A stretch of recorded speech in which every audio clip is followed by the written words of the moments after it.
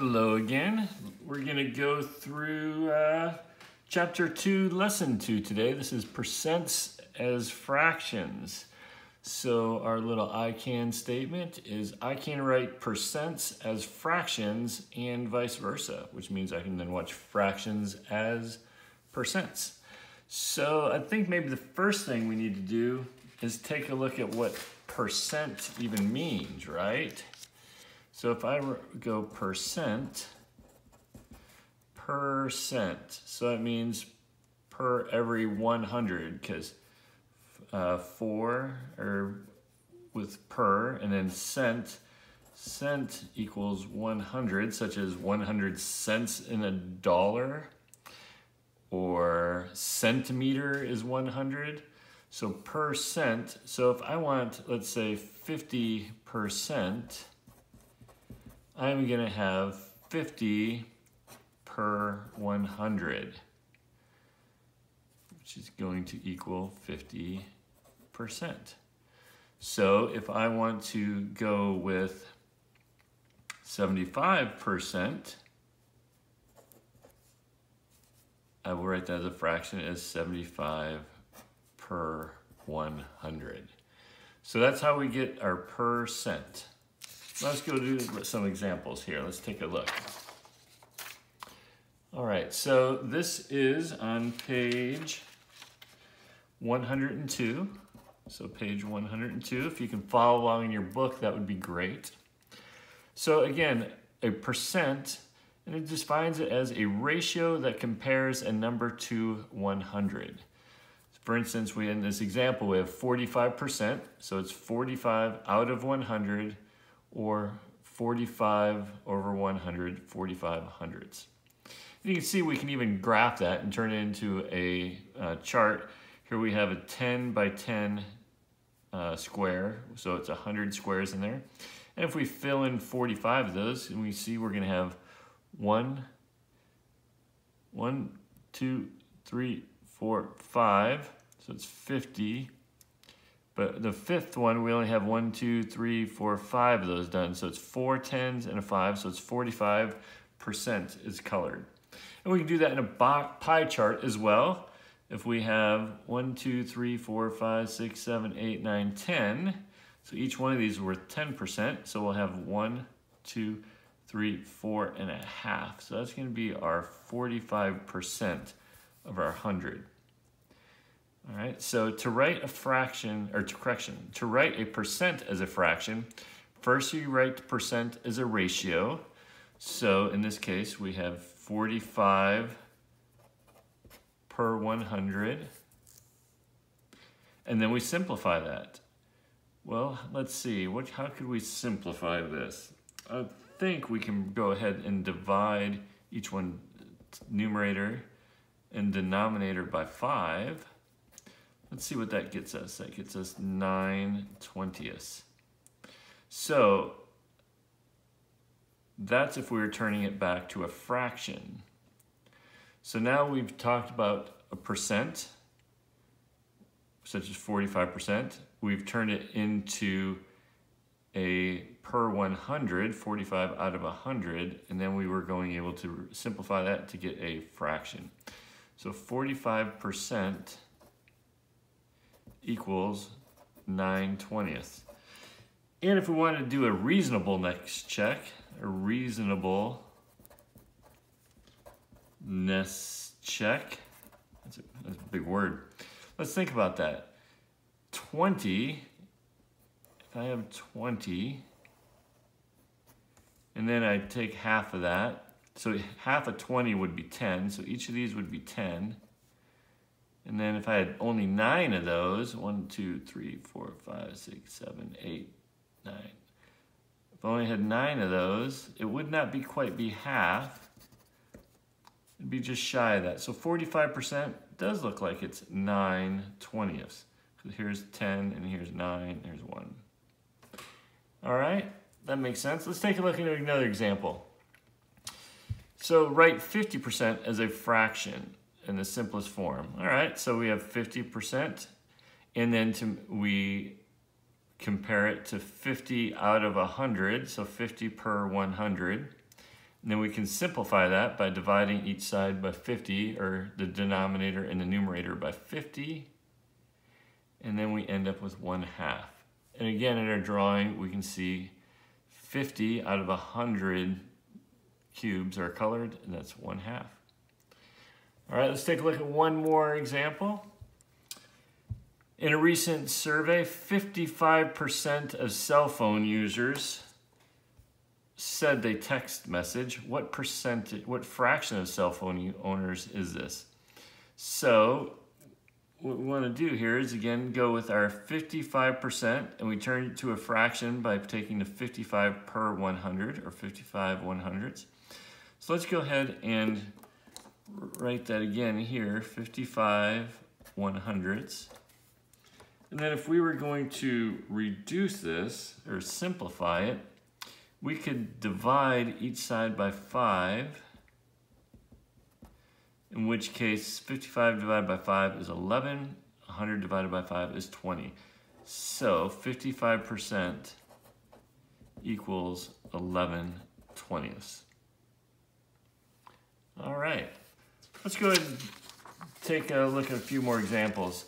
So if you think you got it, let's do our got it. And this is again on the bottom of page 102. All right, so write each fraction, or write each percentage as a fraction. So the first thing I want to do is I could say 50% or 75% equals 75 out of 100, or 75 per 100.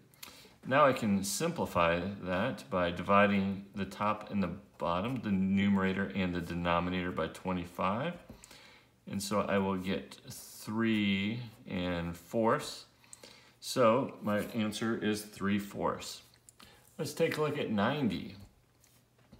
I can take 90%, turn it into a fraction by putting it 90 over 100. So 90 out of 100, or 90 per 100. And then I can reduce these by dividing each side, or the top and the bottom, the numerator and denominator, by 10, and with 9/10. So 90% equals 9/10. All right, getting the hang of this? All right, let's take another example, 38%. So how are we gonna do this one? It's not as even. That's right, we're gonna do it exactly the same way. We're just gonna take 38 out of 100, or 38 per 100. And then we will simplify that. So we can divide each side by 2, because they're even numbers, and I'll end up with 19/50. And 38% equals 19/50. All right, so we just did some turning percents to fractions. I like the way that worked. Let's take a look at another example. We've got example 3 here. So the table shows the percent of each movie type rented for a month. So we have action at 35%, children's at 5%, 45% was comedy, 5% was drama, 5% horror, and 5% romance. So action movies are the top. What fraction of rentals were action movies? Well, the first thing we want to do, again, is our 35%, because that's what it tells us. We convert that to a fraction by taking 35 per 100, because that's what percent means, per 100. And so next thing we want to do is, let's just copy it down here again. Actually, I don't need to copy that again. I'll just use that part that's there. We just simplify this. We can divide each side by 5, the numerator and the denominator, and we will end up with 7/20. So action movies were rented 7/20 of the time. All right, let's take a look at this question D here. This is page 103. What fraction of rentals were horror movies? Oh, now we have to go back and look again. Horror movies were 5%. So let's go 5%, and that is going to equal 5 per 100.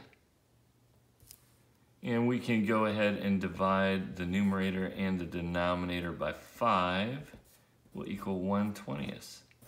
So what fraction of rentals were horror movies? Well, 1/20 of the movies were horror movies. All right, let's take a look at another thing. So that was just percents as fractions. Now let's do it the other way and do fractions as percents. So we have to write the fraction as a percent, find the equivalent ratio with 100 as a denominator. So we have to convert it like we did today in class, actually, using our, trying to get our base 10, but our base 10 now is the 100. So if we have 6/8, that'll simplify by dividing the numerator and denominator by 2 to 3/4. So we take 3/4, and how can we get from 4 to 100? So we need to write equivalent ratios, and one of the ratios is a fraction, the other is an unknown with a value compared to 100. If we multiply 4 by 25, that'll get us 100. So we also have to multiply 3 by 25, which would give us 75. So 3/4 equals 75 100ths. And 75 100ths, if we knew it this way, going 75% equals 75 per 100, then we must know that 75 per 100 equals 75%. Got it? All right, let's take a look at E on the bottom of page 103. So we're going to write the fraction 9/12 as a percent. And let's look at this. If I have 1, 2, 3, 1, 2, 3, 4, those are 12, a 3 by 4 box, so that's 12. And I have 9 of those colored in. And I can look at this right away, and I can actually see that looks like 1, 2, 3 out of 4. So I bet if we go 9/12, we can simplify that by dividing top and the bottom, numerator and denominator by 3. I end up with 3/4. Now, I want to go back to what I said up here. We need to find a ratio that is comparable to 100. So we need to have something that's comparable to 100. How do we get from 4 to 100? We multiply by 25 on the top and the bottom, and we get 175. So once again, the fraction as a percent, so we're still at a per 100, but it still looks like a fraction, so 75 per 100 is percent. So it's 75%. Excellent. We're almost done here. This is a quick little chapter, quick lesson. Let's look at number 5 example on page 104. All right. So Mitch made 12 out of his 40 shots during the championship. Oh, I wonder if that was good. What percentage of his shots were made? Well, we start out with 12 over 40, so we create that ratio. 12 shots were made out of 40 shots. So simplify 12/40 by dividing the numerator and the denominator by the greatest common factor, which is 4. And we end up with 3/10. Now normally, when we were doing this lesson before, we would have said, oh, 3/10. We just write it as a number. But that's not what we're trying to do yet. That's correct. But first, we want to go and get a 100. We need to find an equivalent ratio of 3/10 to 100. And to do that, we need to multiply 10 by 10 to get 100. Therefore, we have to multiply the 3 by 10 to get 30. So we end up with 3/10 equals 30 100ths, or 30%. Make sense? All right, let's do another. Elena spelled 19 out of 25 words, 19 out of 25 words correctly. What percent of words did Anna spell correctly? Oh, so now we need to know what percent this is.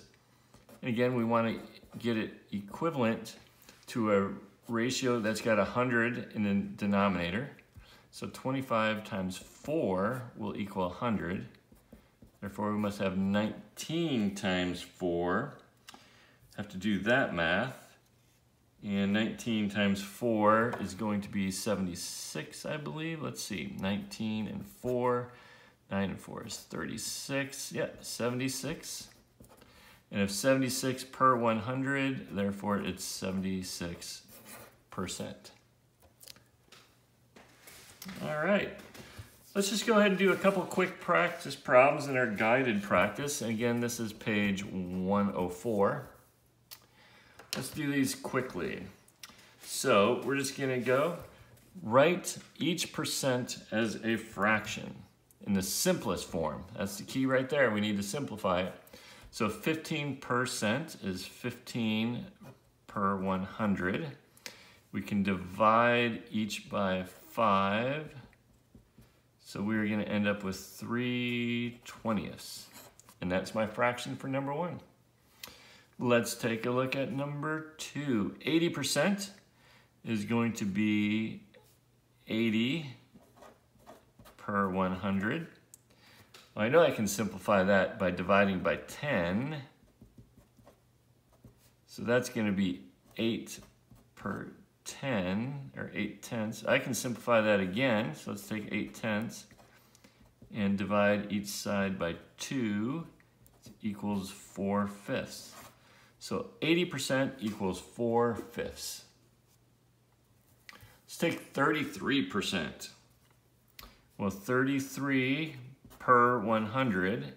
Oh, and that's as simple as it goes. So 33% equals 33 100ths. Let's take a look at number 4. Write each fraction as a percent. Okay, still doing now we're doing fractions to percent, and use a model if needed. So 3/10, I have 1, 2, 3, and 1, 2, 3, 4, 5. So it's 3 out of 10. Well, I need to get it to a percent, so I need to make this equivalent ratio to 100. I can go 10 times 10 would give me 100, so I need to go 3 times 10 is 30. So that is going to equal 30 per 100, or 30%. All right, let's take a look at 3/20. Again, when I get a percent, so I need to get this to a ratio that has 100 on the bottom, an equivalent ratio. So 20 times what gets to 100? 20 times 5. Therefore, I need to multiply the numerator by 5. So I end up with 15 100ths, which equals 15%. So 15 per 100, 15 out of 100 equals 15%. Let's do number 6. 2/5. That's what I'm looking at. I want an equivalent ratio that has 100 in the denominator. So 5 times what goes into 100? Well, if you weren't sure, you could just take 100 and divide by 5. And you would go twice, because 2 times 5 is 10. Drop down another 0, and we would get 0. So 20. We have to multiply 5 times 20. So multiply 2 times 20 to get 40. So our answer is 40%. 40 per 100, 40%. All right, let's take a look at our very last problem. Switch up our colors a little bit. Elsa ran 7 out of 10 days. What percent did she run? And again, we have a fraction. This is 7/10. But we need to make it equivalent to a ratio with 100 in the bottom. So we can take 10 times 10 to get 100. So 7 times 10 to get 70. So 70 out of 100, 70 per 100 equals 70%. All right, and that gets you through to the homework, which is page 185 or 105 odds and 107 odds. So go have some fun with the homework and let me know if you have any questions.